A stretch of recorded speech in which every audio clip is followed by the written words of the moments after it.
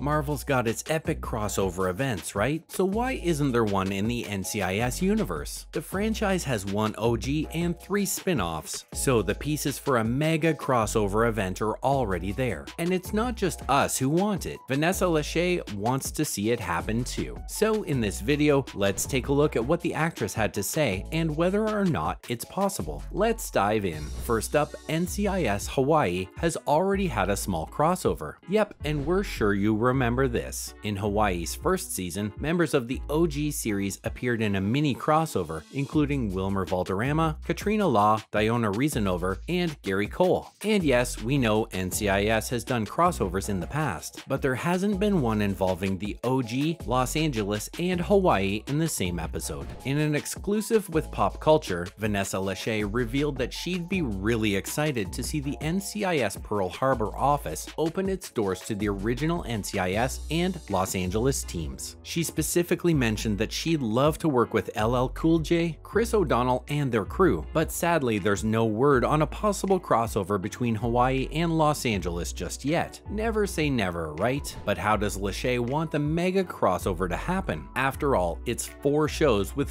4 different teams and personalities. How do you even make that work, even in a 2-part episode? Well, she's got a surprisingly simple answer to that question: a national security crisis. She explained that the show writers would have to write something so huge that the DC and LA offices need to head to Hawaii. Perhaps they could have shared resources. Things happen where the security threat is just unimaginably huge. So DC and LA just don't have the manpower to deal with it. So who are they gonna call? Jane Tennant. That's Lachey's version of the events, but what about an executive producer? Well, R. Scott Gemmell, who executively produces NCIS LA, spoke with TV Line about a possible crossover event between all the shows. The only trouble is logistics. See, if they're gonna do a massive crossover, they're not gonna do it between just 2 shows. It has to be between all 3. A 2-show crossover in an NCIS show feels like you're kinda leaving somebody out of the picture, like a third wheel on a date who's just staring at their phone. Gemmell's already talked to the other showrunners about the possibility, and they're all up for it. And that's great, but there's a catch. Unfortunately, every crossover ever has to deal with logistics. You know how Avengers Infinity War and Endgame were some of the biggest crossover events in a long time? Marvel pulled in every single character that had been introduced since Iron Man in 2008. And that's how it'll be for NCIS. Well, it won't be on that big a scale. It's still gonna be difficult, expensive, and very time-consuming. But what are we on about exactly? Well, longtime NCIS fans know that every show has a different style and feel to it. The special agents aren't just agents, they become a tight-knit family with their own dynamics. That's what makes NCIS so special. Every team of special agents offers something unique, whether it's DC, LA, or Hawaii, and every storyline is unique. Lachey told Pop Culture that NCIS Hawaii has the benefit of being set on an island. LA has its own thing, and the DC office is known as the Mothership, the one that started it all. Plus, the other thing that would make the crossover pretty amazing is the fact that Lachey's character Jane is the first female leader of an NCIS squad in the franchise, and she said that she approaches a situation from both a position of strength and from the love of family. She's an absolute badass with a warm and fuzzy heart. Lastly, what's the final word on the mega crossover? We know Lachey's totally up for it, and Gemmell's thrown out the idea too, and we're hoping it happens really soon, maybe even next year. Seriously though, we get that logistics is a tricky thing, but shared universes like One Chicago and Law and Order have been having crossovers for the longest time. It's been pretty rare for NCIS to do the same thing. We've had mini crossovers, but come on, the fans deserve an Avengers level event. So how close are we to it? Well, closer than we might think. Gemmell noted that since NCIS Hawaii films on an island,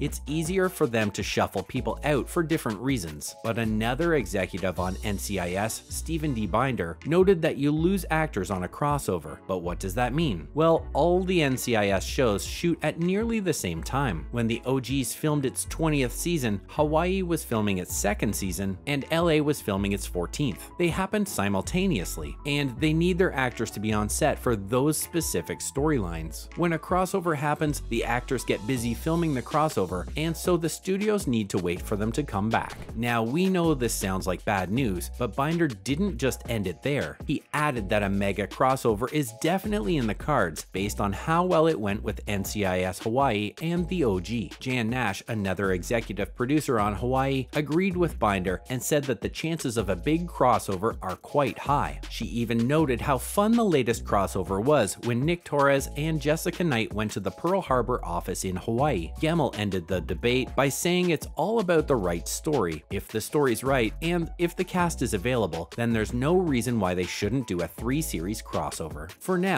we'll be waiting eagerly for Hawai'i to hit CBS on September 19th and seeing what Lachey and her team of special agents have in store for us. Plus, NCIS is returning to CBS with a 20th season in September as well. So, mega crossover or not, we're just happy we're getting more from the franchise. Before we sign off, we've got a few more NCIS updates for you. First up, Lachey tells fans to buckle up for season 2. Now, Jane's the first woman to lead an NCIS team in the entire franchise, right? Plus, the stories in Hawaii are going to be very different since the rest of the mainland is far away, so they're essentially stuck on an island. Lachey mentioned that the production team has access to Oahu and Pearl, and even had the military's assistance when filming intense sequences. She sort of implied that the island of Hawaii itself acts as a secondary character, and it's going to be highlighted a lot more in season 2. The actress explained that she had big shoes to fill as the lead star of an NCIS spin-off. Being the first female lead in the franchise wasn't something she took lightly. So that, combined with the scale of season 2, makes us think that September's going to be huge for NCIS Hawaii fans. Next, we have Wilmer Valderrama teasing that 90s show. For longtime NCIS fans who also remember Wilmer Valderrama from that 70s show, there's a huge new update. A spin-off titled That 90s Show has officially wrapped filming, and Fez is back to flirt with every woman in Point Place, even if it means going home alone. Valderrama, who's pretty psyched about the project, uploaded a photo on Twitter to show fans a sneak peek at the show. The script showed the show's logo in big block letters, and on the upper right corner, his name can be seen just above Fez's. He joked that he needs to remember the accent and added a winking emoji at the end, and we honestly cried a little, because Fez isn't the only character returning to the series. He'll be joined by Eric Foreman, Donna Pinciotti, Jackie Burkhart, and Michael Kelso. Plus, we've heard that Tommy Chong, who played Leo, will also be making a reefer smoking cameo. With the filming officially wrapped and post-production soon to follow, it's only a matter of time before Netflix announces the release date. Finally, Lachey's daughter made her feel like Wonder Woman. We'll end this video on a really wholesome note. Vanessa Lachey's awesome for more than just being the first Asian American lead in the NCIS franchise. She's a mother of 3 who's been in the business since the early 2000s. In an exclusive with Insider, she revealed that her 7-year-old daughter, Brooklyn, now thinks she's a superhero. She started looking at her mom in a different way the moment she saw her playing a plucky, self-sufficient special agent leading an NCIS team. She saw her mother representing women, and that made Lachey realize that it was bigger than just her children. For her, the role she plays is for all those young girls and boys who feel different in our world. She also explained that the series is moving forward in the right way by including diversity and reflecting what's happening in the real world through its stories, and she feels proud by just being a part of it. And that's a wrap, folks. Thanks for watching. So, would you like to see an NCIS mega crossover? And should it be in the form of a movie or a 2-part episode? Tell us down below in the comments. And as always, be sure to hit that like button and subscribe to our channel so you never miss out on more NCIS content. See you in the next one.